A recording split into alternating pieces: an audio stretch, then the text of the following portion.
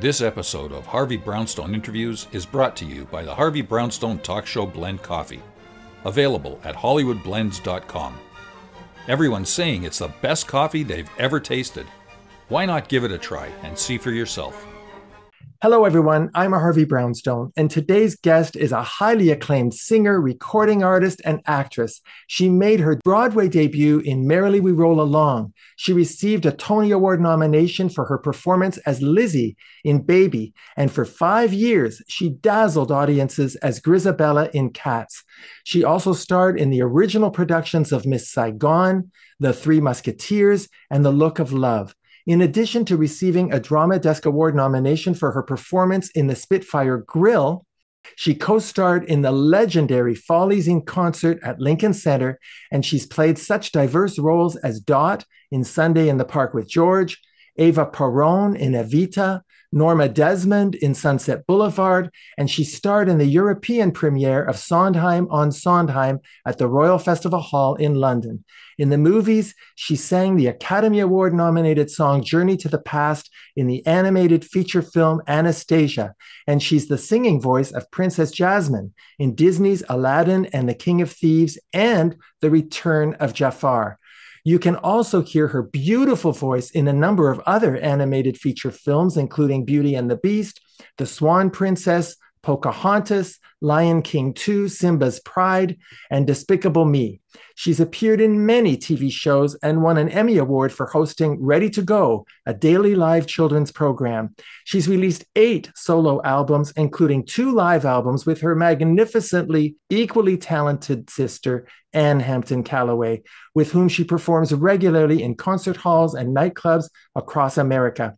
And her latest album, entitled To Steve with Love, Liz Callaway Celebrates Sondheim, has just been nominated for a Grammy Award for Best Traditional Pop Vocal Album. Our guest has performed in concert at some of the most prestigious venues in the world, including the Kennedy Center, Carnegie Hall, the Hollywood Bowl, the Théâtre du Châtelet in Paris, and the Grand Théâtre de l'Issou in Barcelona. I'm delighted to welcome the incomparable Liz Callaway to our show. Liz, thank you so much for being here. Thank you so much for having me, Harvey. And may I just say, you have fabulous accents. I was really impressed with how you read off those European venues.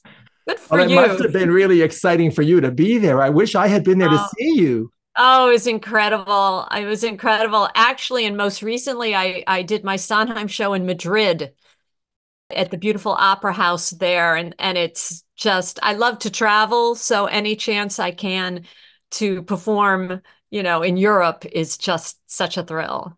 Oh, for sure. Well, I want to start by congratulating you on your first Grammy nomination. This is so exciting, Liz, and so well-deserved. Thank you so much. In hearing your intro, I still have to pinch myself that it's real. And it's just, I was very surprised and I'm just so honored to receive a Grammy nomination for that album particularly. Well, for those people who don't yet have Liz's latest album, it's called To Steve with Love, Liz Callaway Celebrates Sondheim, and it's a live album recorded at the 54 Below nightclub in New York. And Broadway World said that this is the most important Sondheim show ever, and it should absolutely not be missed. Liz, can you tell us how you and your husband, Dan Foster, developed the concept of the show? Well, after I was originally scheduled to do a movie music show at 54 Below, this nightclub in New York that I've performed at many times, as has my sister Anne. And after Sondheim passed away in November of, was it 22? 22. He was such an important part of my career and my life. I just suddenly had this feeling, I want to pay tribute to him.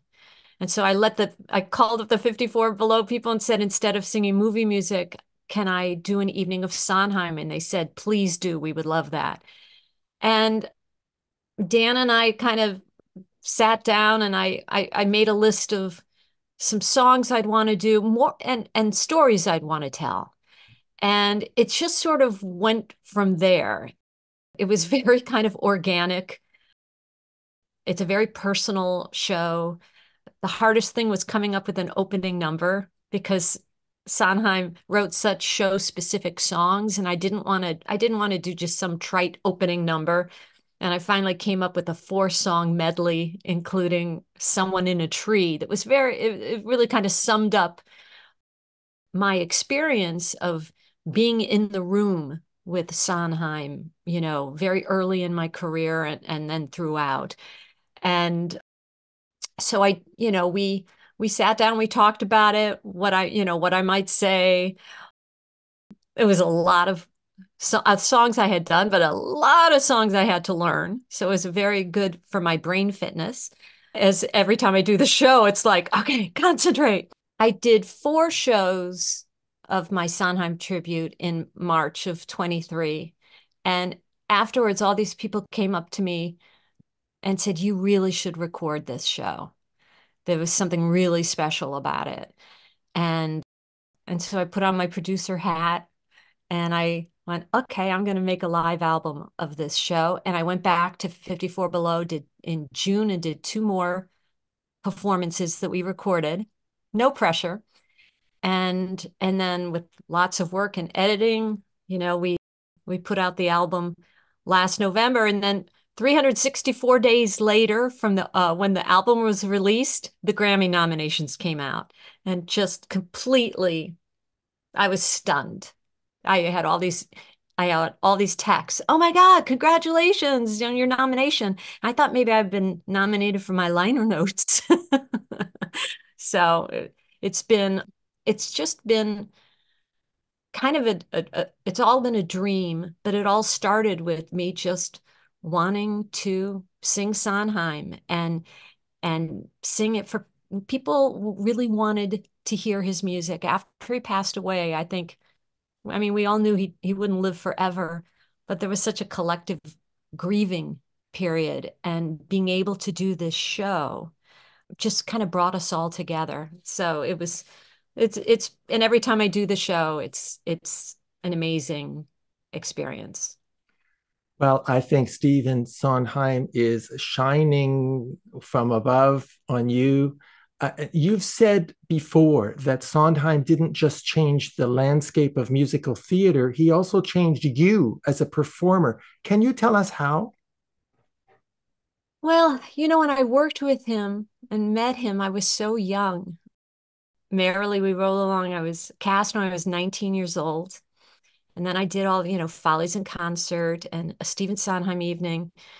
And the thing that's really interesting to me now is I'm 62 now, and it's only better now. So he wrote such rich material for women and older women. And so there are all these songs that I never thought I could sing, because of course I still consider myself to be, 25 years old. But now there's so much I can explore, and singing the songs that I did when I was 21, I completely understand them more now because of course I've had life experience. So that was his final gift to me. The gift was working with him, but he's left so many treasures to sing, and it's like my lifelong mission to keep singing his music and to make sure that new generations know his music. Well, now this album is something of a family affair because a certain guest vocalist by the name of Nicholas Callaway Foster sings a duet with you on the song Move On. That's your son, right? Yes. And, I knew Sunday in the Park with George is probably my favorite Sondheim musical, although Company is a close second. And I knew I had to sing Move On in the concert. It's probably my favorite Sondheim song, and I love the message of it. And I've sung it with some wonderful Broadway performers, but it was such a personal show, and I had sung it once with Nicholas, and I just thought, oh no, this is perfect to have him come up. He was sort of my secret weapon. because he was a surprise guest, and I talk about him throughout the show. And so to surprise the audience by having him come out, and he's such a beautiful singer. And it's it's actually, I said how Sondheim writes such show specific songs. It works really well as a mother-son song, I think. And so I'm just delighted. And Nicholas and Dan will be coming out with me to the Grammy Awards. It's a family affair, so we're all going to be together. Oh, that's just wonderful. Is Nicholas going to pursue a career in music? No, actually, I mean he's done a lot of singing, but he not that long ago got his MBA at NYU Stern, and he has his own business, and he's doing incredibly well there. And but every so often I'll say, "Hey, what are you doing? Will you come and sing with me?" And it's just a joy to get to sing with him. And because he's got a whole other life, when his superpower is karaoke. So when he goes home, people he went to business school with, and they're at a karaoke bar, and they'll listen to him sing, and they'll be like, "Oh my God!" So yes, he sings professionally and in karaoke bars still. And he's got an MBA, so he's a left brain and a right brain guy. Well, Absolutely. I'll tell you one of my little dream fantasies. I would love to see an album, a trio with Aunt Anne in there too. That's a wonderful idea. And Anne has sung Bridge Over Troubled Water with Nicholas. And yeah, no, I think it's a wonderful idea. Or at least a concert, you know. Yeah, I'll That mention would, that to Anne. oh, that would be so great. Now, when I look at your career, Liz, one of the things that really stands out is that you managed to play Grizabella in Cats for 5 years. How in the world did you have the stamina to do that? Well, I will tell you that it wasn't 5 years in a row. The people at Cats were incredibly generous and gave me time off to, for instance, the first time Anna and I did Sibling Revelry at Rainbow and Stars, they gave me 2 weeks off to do that. They gave me time off to fly to LA for a week and record Anastasia. So it wasn't like doing it every single, 5 years in a row, 6 days a week. But it was But a lot. it was a lot. And I was also very lucky because, I was able to bring Nicholas to work with me when he was young because I had like 14 minutes of stage time and a very good agent who who said, "Can she bring her son to work?" So I was able to kind of be a working mom and on Broadway at the same time as raising Nicholas, which really made a huge difference. And I love doing Cats. It surprised me. When I saw the show, I enjoyed it and I loved Memory and I loved the Jellicle Ball, but I was like, hmm. And it wasn't until I did the show myself, I was like, oh, wow, this is something really special. And whenever I sing Memory in concert, it makes people very happy. I feel really fortunate to have gotten to do that part and sung that song on Broadway for so long. And I have a very nice house. Well, you earned it, my dear. You Well, earned it. I think there was an article in the New York Times about actors trying to get mortgages, and it was because I was in a long. It was really hard because it's such a unpredictable profession, and but the fact that I was in a long running show made it possible for me to get a mortgage. So I'm grateful to Cats for that too. Absolutely. Now, in my introduction, I mentioned some of the major starring roles you've played in musical theater. Is there one role that stands out as your favorite? I would say it would be a tie between Lizzie and Baby, which I did very early in my career. That would probably be number one. But more recently, I loved doing Norma Desmond in Sunset Boulevard. That was a real challenge. And I loved doing that. I'd love to do that part again. Oh my, I'd love to see you do that. I'm intrigued by your 2015 album entitled The Essential Liz Callaway, because you've included not only some of your biggest songs from musical theater you've done, but also a few classic pop songs like Downtown, Didn't We, Leaving on a Jet Plane. What makes those songs essential in your repertoire? Well, I did an album called The Beat Goes On, which was a collection of my favorite songs from the 60s. There was one song from Hair and one song from Promises, Promises, but everything else was pop music from that time. And I've always had this affinity for 60s pop music. And I just feel like that's a part of me. And so when I've produced my last 5 albums in part to my son Nicholas inspiring me to discover my entrepreneurial side. And so when I was putting together the Essential Liz Callaway, I thought I really need to include some of these pop songs because they're so important to me. Leaving on a Jet Plane is one of my favorite arrangements I did with my longtime musical director, Alex Rybeck. And it just started as an improv. And I always record, back then it was with a Walkman, but I record all our rehearsals. And I listened back when we were doing this album. I was like, that's it. We don't have to change anything. It tells us, because I think pop songs you need to tell a story with. And so I definitely wanted to include some of those. And I was thinking of trying to re-release The Beat Goes On, but maybe do it on vinyl, which would be kind of fun to have a 60s album on vinyl would be cool.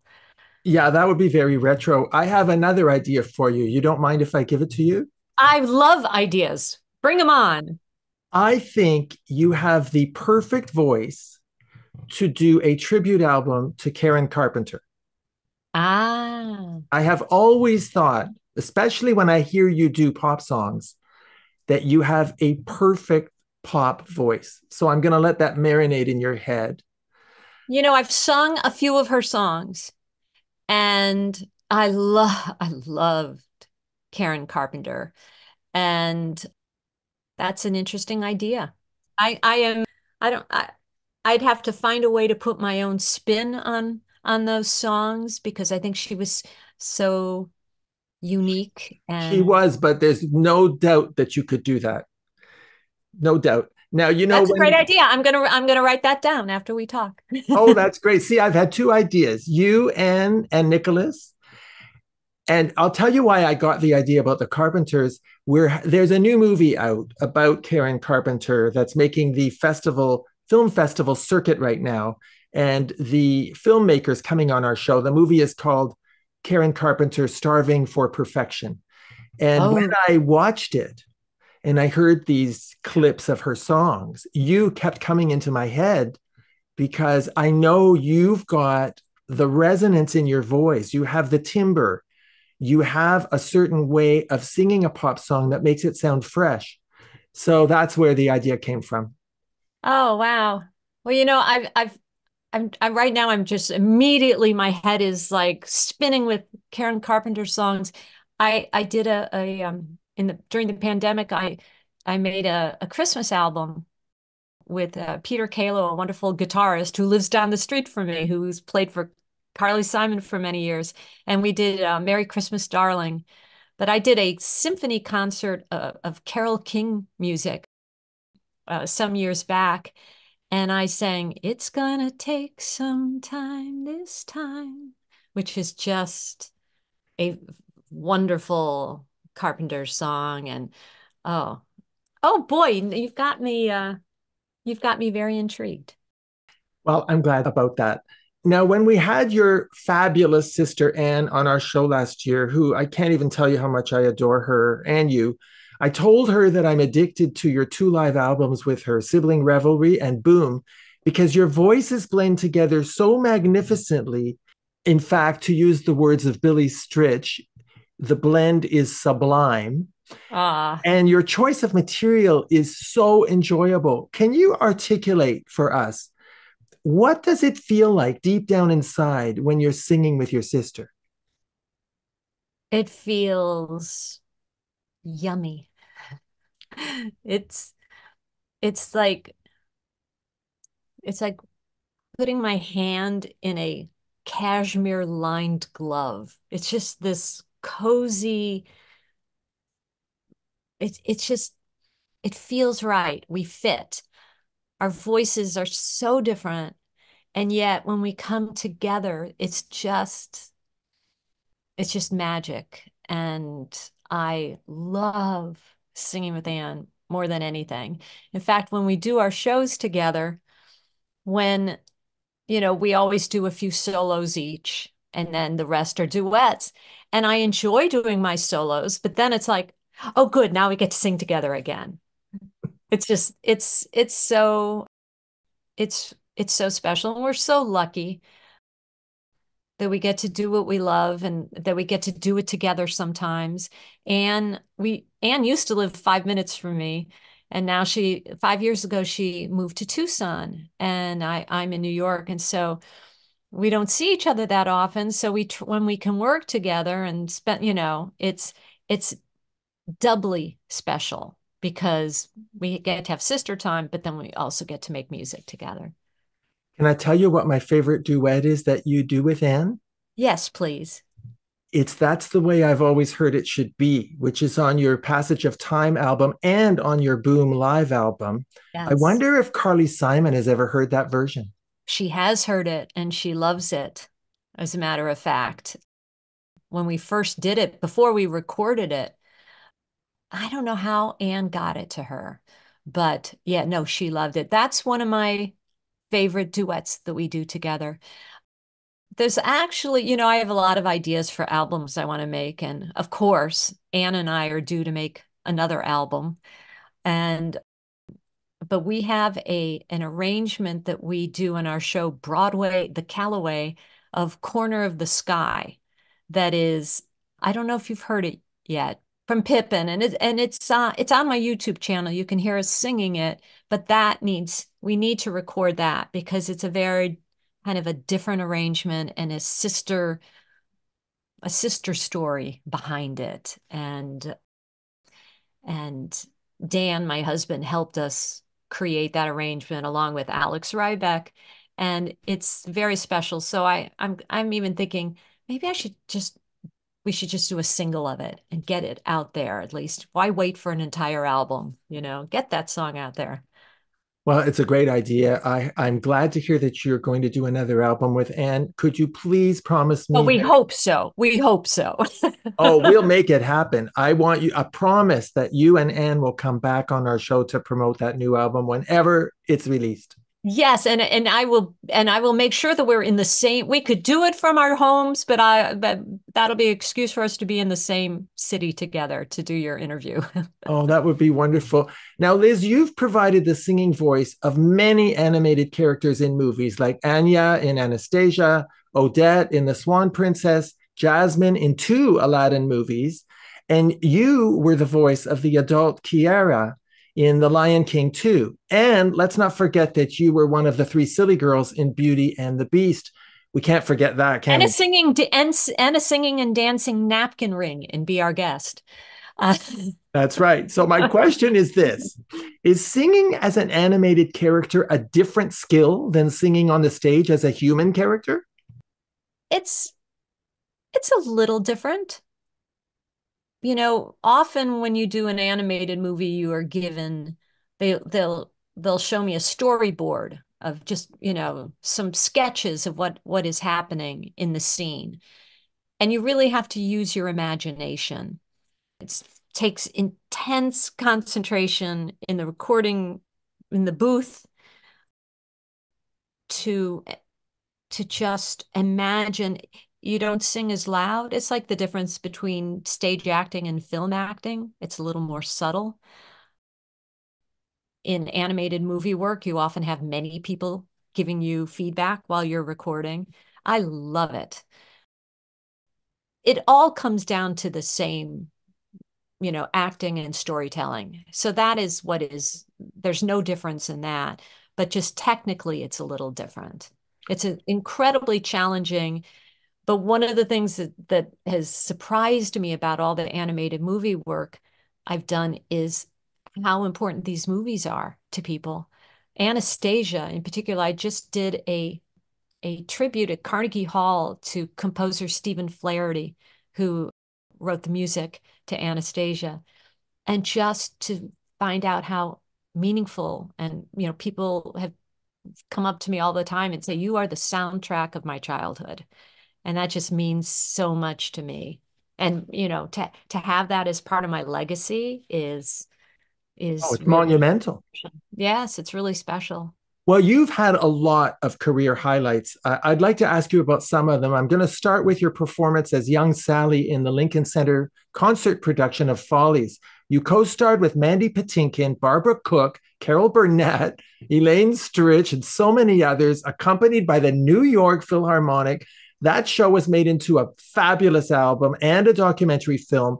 Was that one of the most memorable performances of your career? It was. It was absolutely thrilling. It was a terrifying experience in some ways because we only had 5 days to rehearse, and we didn't know if we were prepared, and then when we came out for our entrance, and we walked, all the women, and we walked through the the Philharmonic Orchestra towards the audience, and I talk about this in my Sondheim show and album. It was like this tsunami of sound and applause, and it was incredible. We did 2 performances, and it was like the highest of highs. I also remember then when it was over, I was so depressed. There was a review. We did it on a Friday and Saturday night. And then on Monday, there was a review of it in the New York Times. It was like the greatest, event. And it was so wonderful, but it was over.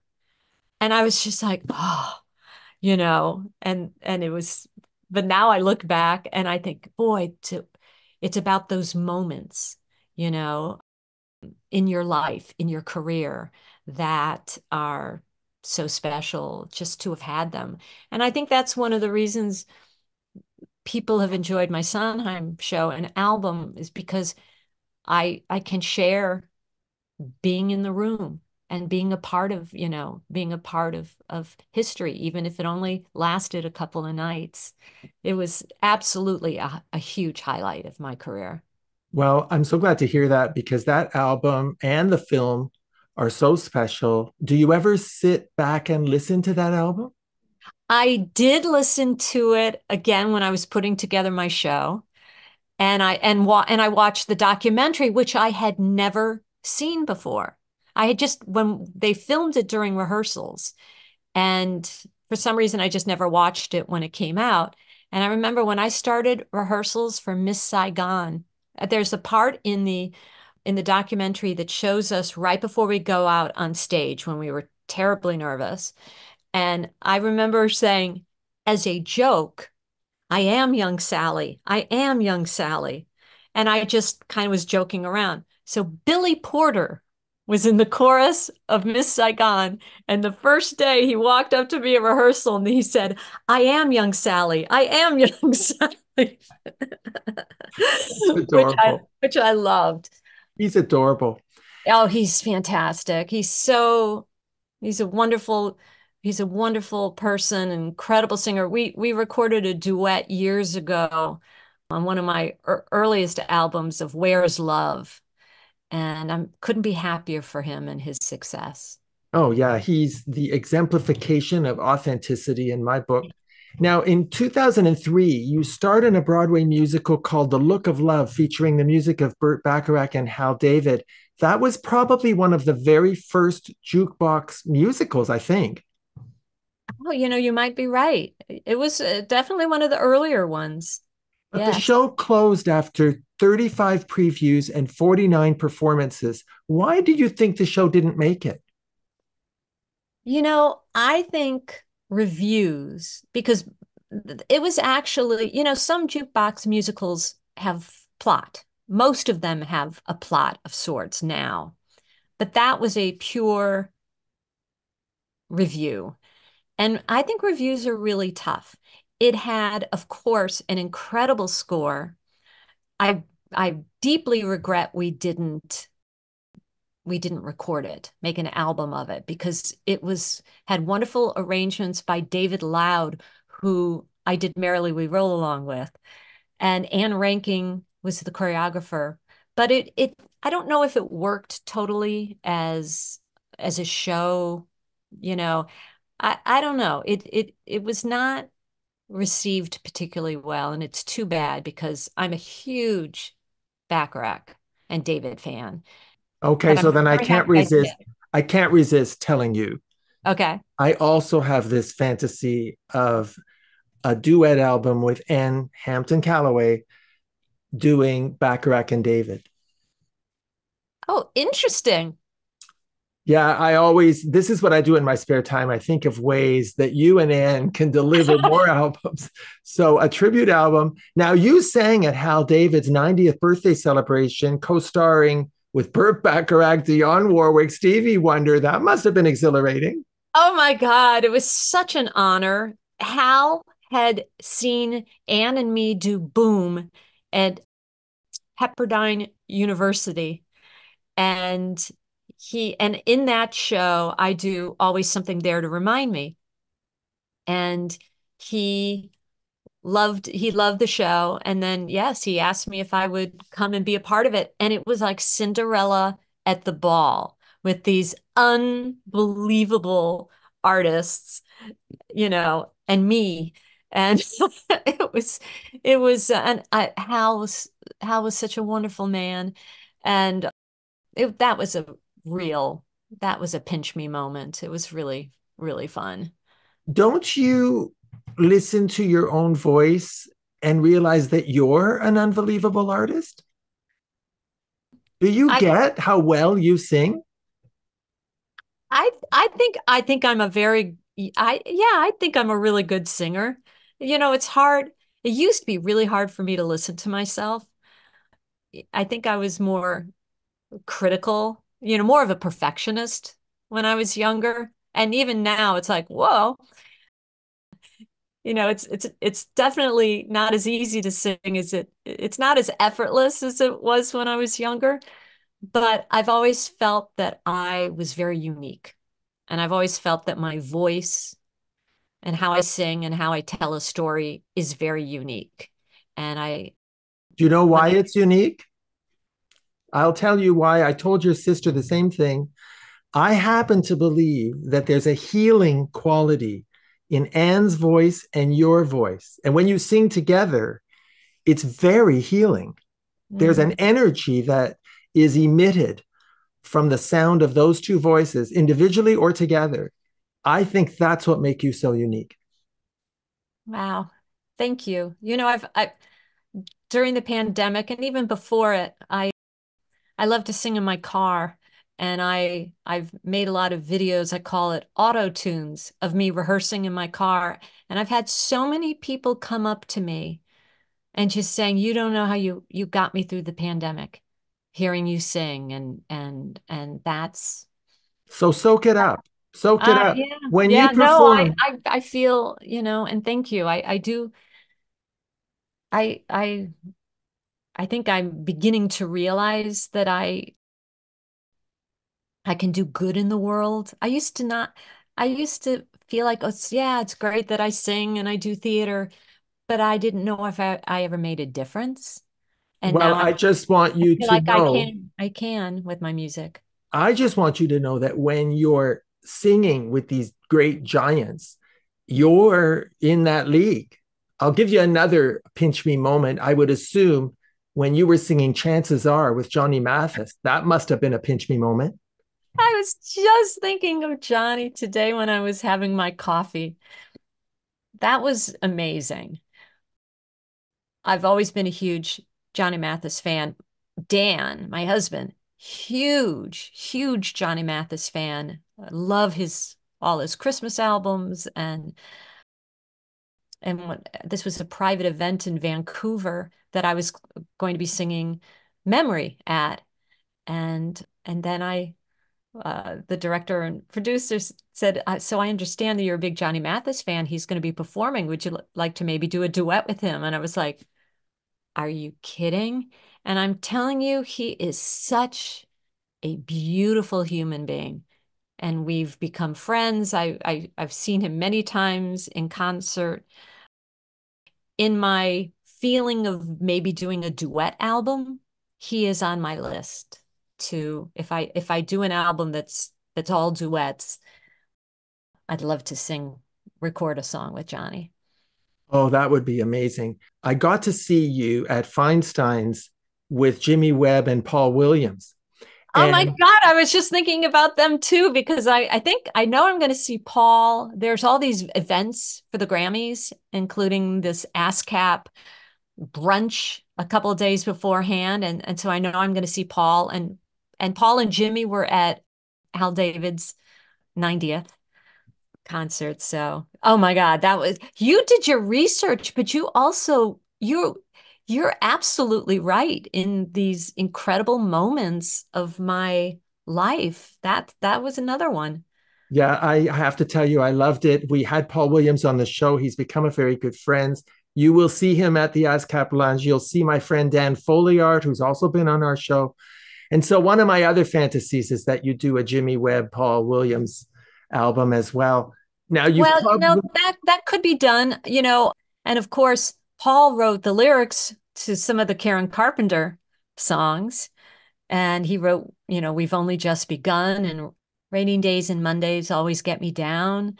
And well, you see, if you do the Karen Carpenter album, you'll be doing a lot of Paul Williams songs. Right. And Jimmy Webb, I absolutely adore. And he's just, and they both were I was their special guest at this, I think it was a 2-week engagement, and it was right after 9/11. So we had very small houses, but they were so kind to me. And I would just be in the, backstage area, and they'd be telling stories. I would just soak it all up. And that was very, very special. Yeah, I could see. I really enjoyed that show. I also went to see you at 54 Below. It was just before the pandemic. It was a show called Sets and the City. SETS. Oh, wow. Just for the benefit of the viewers, SETS. Sets in the City. Sets in the City, yes. And what I liked about that show, I just wanted to mention, that show didn't have an overall theme like many of your other shows. And I thought it was very refreshing. I really loved it. Oh, thank you.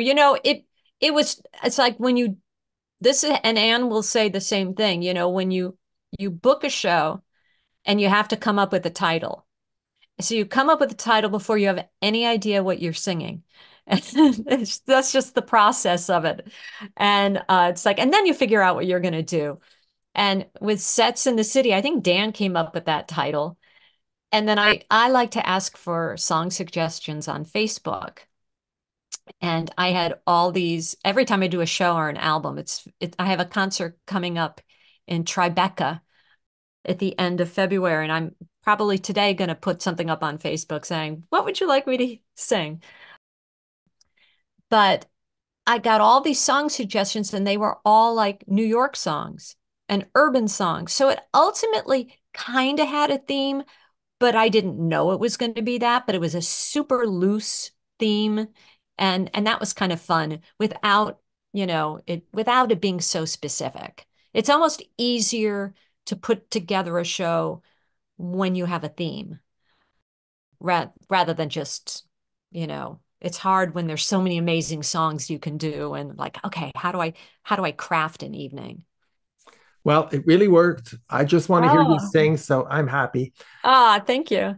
I want to tell our viewers that you can learn more about Liz Callaway, buy her music, and see her concert schedule by going to her official website, lizcallaway.com. And don't forget to subscribe to the Liz Callaway YouTube channel as well. Well, Liz, it's been such a pleasure meeting you and having this chance to celebrate your magnificent career. Congratulations again on your Grammy nomination. We will all be rooting for you on February the 4th. Thank you so much for appearing on our show. Thank you, Harvey, and thank you for your wonderful album suggestions. I'm going to write them down right now. I will be sending you more. Okay. Our guest has been the one and only Liz Callaway. Her latest album, To Steve with Love, Liz Callaway Celebrates Sondheim, is now available on Amazon, iTunes, and every music streaming platform. My name is Harvey Brownstone. Thank you to my producer, Steve Silver, my director of programming, Deborah Batsafin, my production assistant, Rosa Puzo, my PR directors, Eileen Shapiro and Jimmy Starr, and my entire team at the XPTV1 network in the UK. Thank you all for joining us. See you next time. Thanks for watching. Be sure to check out all the great interviews on the Harvey Brownstone Interviews YouTube channel. Don't forget to subscribe and ring the bell to be notified when new videos are posted.